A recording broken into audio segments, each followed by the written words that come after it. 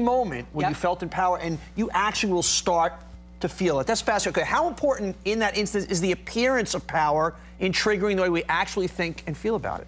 Daymond John is one of the biggest power players in the fashion world, personally building FUBU from a few boxes of hats to a clothing line selling in the billions. And Daymond keeps pushing forward, building new companies and telling it all in his new book, Display of Power. All right, Daymond, sitting on the billion-dollar empire, you have the power that people want. What's the magic secret sauce? The magic secret to power is to be decisive. And I think power, and I always say this to everybody that I know, is to pause. And in that sense is to pause and step back and look at your life, pause and step back and look at a decision. Do not react, respond. And you have to be decisive. Along those lines, you talk about weak power and strong power. Absolutely. When I opened up my book, you know, I wrote a story about when I found myself on the floor with a gunman behind me. And, you know, growing up in the neighborhood I grew up in, Scarface and Casino, these are the type of things that we thought are how you get power by force. Later on in years, when that gunman was supposedly a friend of a friend, he called me 10 years later and said, "My life hasn't been the same since that incident.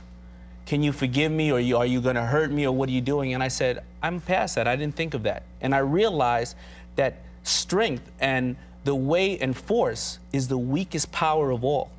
We can all rob or steal or be forceful to somebody, but to make them move with your motion and understand your movement and feel like they're getting something as well as giving something is powerful. So ironically, the guy with the gun to head was not in the power position in that instance? Not at all. He actually was the weakest because he was the one who needed to take. But when you were in that position, because you have this power cycle, we're going to talk about when that in a second. I was in that power position, I needed to forgive and I needed to say, I'm past that. And, you know, a lot of times when people take a physical power on you, they expect a recourse, and that's a very vicious cycle. And if I would have taken that energy or anything else to transfer my life to being mad at him or getting back at him or everything else, that is taking something from me.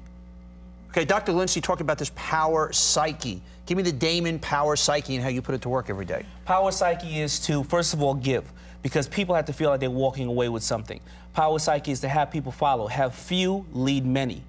It's to be very decisive. A lot of people take decisiveness as being mean or whatever the case may be, but if I know the end of the road is going to end like this, I'm going to make that decision now to either make it better for myself or cut my losses. So both of you guys saying the same thing. On some level, power is simply feeling it, but if it's so simple to tap into that power, why isn't everyone doing it? Psychotherapist Alita Coleman helps patients feeling powerless take back the power in their life.